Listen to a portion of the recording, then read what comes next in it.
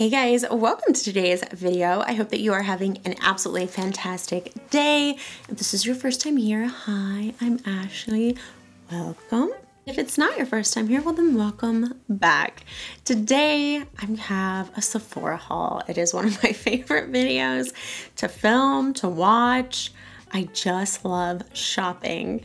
In my most recent Try to Get Ready With Me, I spoke all about my experience spending 2 weeks at a horse show in Georgia, and I decided when I got home, I deserved a little bit of a Sephora shopping spree. So today you're gonna see the fruits of that labor. Before we get into the haul, double check, make sure that you are subscribed, and go down below and enter my monthly giveaway. You could win a $250 Sephora gift card, so you could have your own haul on me. So there's a lot of stuff here. I'm not really sure where to start. So let's start with lip products. So I picked up quite a few lip products. Every year, I feel like as seasons change, the first thing that I start thinking about are new lip options. So I picked up quite a few lip products. So first up, I picked up this lip liner. This is from Makeup Forever. This is the shade 19C. Do they just do numbers? I don't think they do names, but this is a nice berry red. I picked this up because I love berry lips when we get into fall and especially into holiday. I just needed a berry lip liner. I don't have many. I think I have the Walk of No Shame one from Charlotte Tilbury, and that's the only one I think I really currently have in my collection. So I needed a good all-purpose berry lip liner, and that is the one that I picked up. Keeping with the berry tones, I picked up two berry-ish colors from YSL, both in the Rouge Volupte Shine formula. I really love this formula. If you've never tried them before, it's a lipstick, but it has a little bit more of a sheer color coverage, and the finish is shiny, like the name says, so I really love these. So the first shade I picked up is Rouge Cape. I just fell in love with this shade when I was looking on the Sephora website.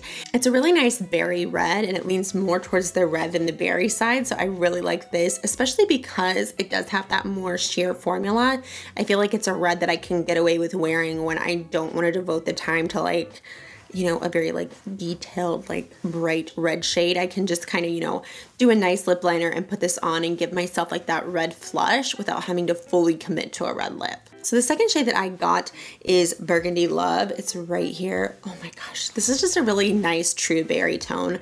I really am looking forward to wearing this one. Like when we get closer to probably Thanksgiving, I feel like that's when I'll probably pull this one out. Both of those lipsticks I feel like will go really well over the lip liner I picked up, so that's kind of where my head was at when I was picking those out. The next lip product I picked up is from Laura Mercier. This is one of the Velour Extreme Matte Lipsticks. I'm kind of surprised I picked this up, but in my mind, I was thinking that it's like a luxury version of that Revlon Stay Ink crayon that I just absolutely adore. So I thought, let me try one out, and I really liked this color. It's Dominate is the color. It's just a really nice red, and it's definitely a blue toned red, so it's definitely cool. So I feel like that will be a nice red for me, and I'm hoping that the formula is really similar to that Maybelline one that I like. The last lipstick I picked up is actually moving away from the berries and into more of like that kind of brown tone. Oh my God, you guys, it broke. Oh, I absolutely hate when that happens. There is nothing more frustrating to me. So this is gonna have to go back, and that's really annoying because I've been looking forward to this shade. It's like a pinky brown. This is Pagale from NARS. So you can see it kind of has like that brownish rose tone. I really like that for fall. That's probably like the only time I wear shades like this that have kind of that like brownish undertone to them. And oh, I was really looking forward to this shade. So I'm kind of sad that this happened, but this little guy, he will have to go back.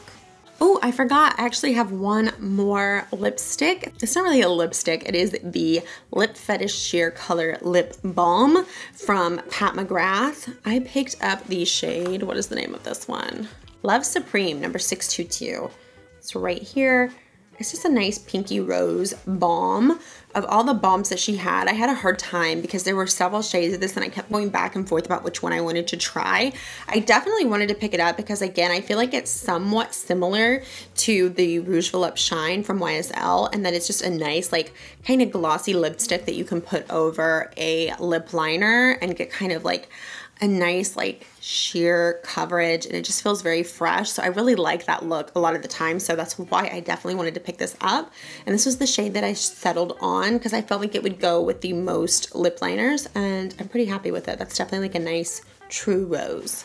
Rounding out the lip category, I did pick up a couple glosses. So the first one is this Tower 28 Milky Lip Jelly. I picked up the shade Coconut. The reason I was drawn to this is because it called itself a milky like lip gloss. I love milky lip glosses. I like sometimes to have kind of like that milky layer just to mute down a lipstick. I don't know, I just am drawn to that a lot of the time. So this is Coconut, and it's, you know, a nice just pretty pink. Right there it is. It definitely does have that milky quality to it. It reminds me, I think, you know, like the whole concept of milk glass, like the glass that's like, it's milky. It just kind of like mutes things down. I don't know. I'm really drawn to that when it comes to lip glosses sometimes. So I really hope that I like this formula because I definitely like what it's saying it's gonna do. And then the second lip gloss I picked up is from Bite. This is the DYSON Plumping Lip Gloss. I picked up the shade Guava Puff. It looks again like that kind of milky, but like a coolish pink.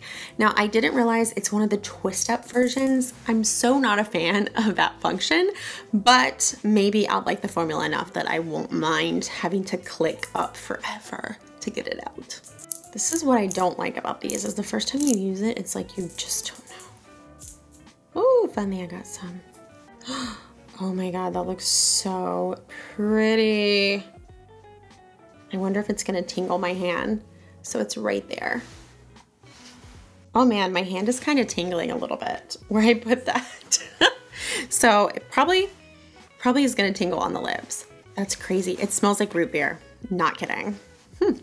I feel like I should stop saying that we're gonna finish the lip category because I keep finding more lip products I picked up. This is the Laneige Lip Sleeping Mask. I picked up the limited edition Lemon Sorbet. I love Laneige. I still don't know how to say it properly.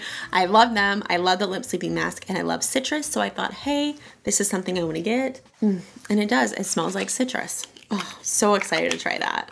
All right, let's move on to eyes. First off, this is the Dior Brow Styler. I get the blonde shade. This is a repurchase. My one is kind of like I'm getting down to like the end of it. So I went ahead and picked up a new one because I use this almost daily, and I would be really sad if I ran out and didn't have a replacement ready to go. I also picked up the Charlotte Tilbury Eyes to Mesmerize in Rose Gold. I had this and I don't know what happened to it. I love this shade and I was wanting to use it with the Walk of No Shame collection, but then I realized, oh, I can't find it.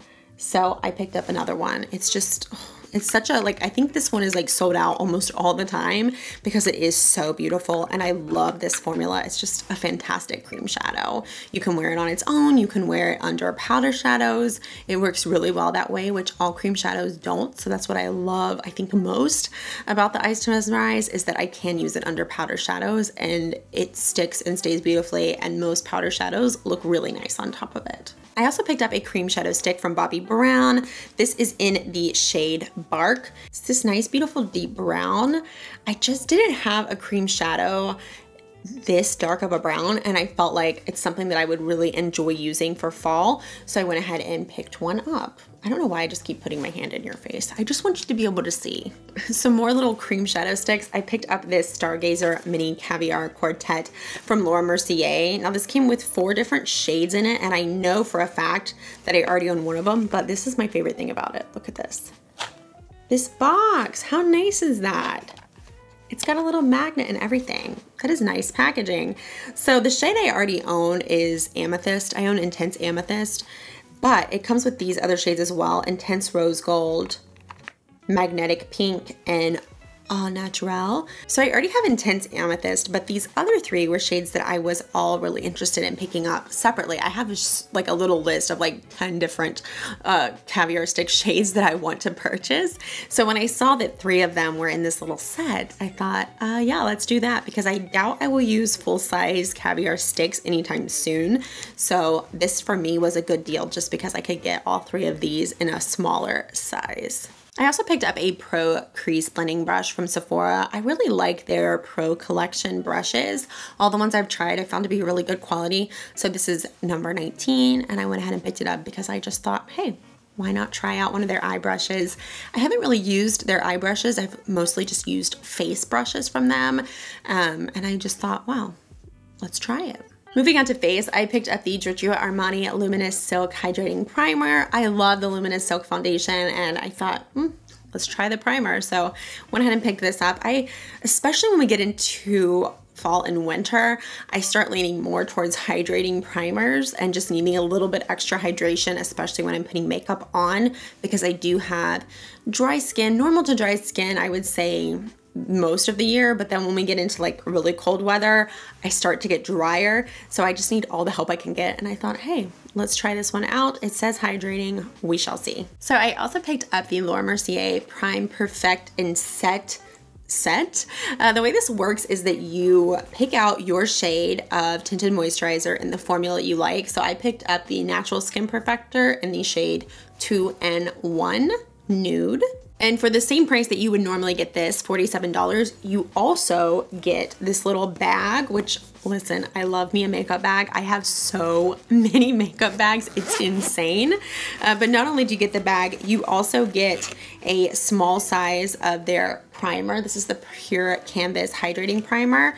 And you get a little mini of their translucent setting powder, which, you know, everybody swears by this stuff. So I'm excited to try it. I think I have tried it once before as a mini, but hey, you can never have too many minis. At least I can't. I've actually never tried the Laura Mercier Tinted Moisturizer. Crazy, I know. It's such a cult favorite. I've heard such lovely things about it, and I've never tried it because I think I've always been turned off of just the wording tinted moisturizer, because I think for so long I thought, well, that's not enough coverage for me. But now that I'm older and I am tending towards lighter coverage foundations, I think I'm wanting to try more tinted moisturizers. So I decided it is time to try it out. So basically outside it's sunny, and then there's just like random clouds that just keep moving through. So my lighting keeps changing, and I apologize for that. The sky's just not wanting to cooperate with me today. So, okay, I got suckered into picking up this little fragrance trio from Replica. I've never used these before, but the names of these little fragrances got me. So this is the Replica, and it says reproduction of familiar scents and moments of varying locations and periods. Well, thank you. So the three in here are Jazz Club, Whispers in the Library, and By the Fireplace. Those all sounded so fall to me that I just couldn't resist. I was like, yes, please, let me get into it. I'm very interested to see what Jazz Club smells like. I love jazz, especially in the fall and for Christmas. I will listen to like the autumn jazz playlist, and then I'll go into Christmas jazz. It's just, I don't know, for me it's so relaxing. It reminds me of being like in a hotel bar. I have like this soft spot for hotel bars, I think because for the first 2 years of our relationship, my husband and I had a long distance relationship. And so I think like 3 weekends a month we would be traveling somewhere together so that we could like meet up and be together. And so we had a lot of dinners and happy hours in hotel bars, and there's almost always some jazz going on. So yeah, I love me some jazz. I'm gonna spray this one. This is the only one I'm gonna try out today. Sorry, I can't do too many scents at once. I wanna really focus on this one. Oh my gosh, I love this. It smells very like unisex. It's very warm, a touch spicy. It smells basically it smells like a guy's cologne. I love perfumes that smell like men's cologne. It actually reminds me a little bit of the green polo, like the original green polo. That's the scent that my dad wore my whole childhood. So that scent always reminds me of my dad. I absolutely love that cologne. I love it so much. I can't wait to try the other ones because that Jazz Club one smells delish. I have never tried this brand before, but I am very excited about this. All right, last but not least, I picked up a couple hair care products because who would I be if I wasn't trying new hair care? I don't even know who I would be. My name's Ashley, and I have this weird habit of just constantly buying new shampoos and conditioners. It is who I am. So this shampoo has so many positive reviews that I thought, okay, I have to try this. This is the Shu Umbra Urban Moisture Hydro Nourishing Shampoo for dry hair. Is my hair dry? I don't know. I feel like my hair is kind of, it's just processed. I don't know that it's really dry, but this had a lot of good reviews and I thought, well, my hair certainly isn't not dry, so let's try it out. So I'm on the bandwagon. I'm gonna try it out. And then the second thing I picked up from Shu Uemura again is the Color Luster Brilliant Glaze Treatment for color treated hair. It says that it's a glaze treatment for color treated hair. I have color treated hair. I would love a glaze treatment. The marketing got me. It always happens. I fall prey to it. I'm a creature of habit. I can't help it. All right, you guys, so last but not least, here it is, the Dyson Airwrap Complete. I got the Copper Gift Edition. Oh my God, this thing is so crazy heavy. So you can see, oh my gosh, I know it's so expensive. We are gonna find out if it is really worth it. We're gonna see. I have wanted this for a while, but here's the crazy thing. I didn't like the colors. They have like on Sephora, they have a fuchsia one, and on the Dyson website, they have fuchsia and red. And it just like, I don't know. I was like, I just feel weird spending like $600 on something and it's like bright pink. You know, I'm more of like a neutral, soft pink, you know, soft colors. So when I saw this one with the copper, I was like, okay, yeah, I can get behind that. And then it just so happened that my Revlon One Step styler kind of started to go on the fritz. And I thought, wow, the timing is right. So I picked it up. Like I said, we are gonna find out if this is really worth it. So I will do a full video on this guy, but I got the complete set. So you can see it comes with the base. Oh my God, this thing is really heavy, you guys. It comes with the base, the pre-styling dryer, a 1.2-inch Airwrap barrel. Oh, okay, so I guess 2?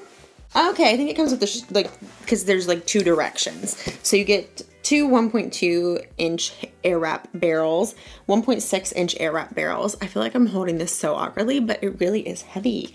A firm smoothing brush, a soft smoothing brush, and a round volumizing brush, which I think will be the one that I most like, but we will see. And it all comes in this nice, oh my God, this case.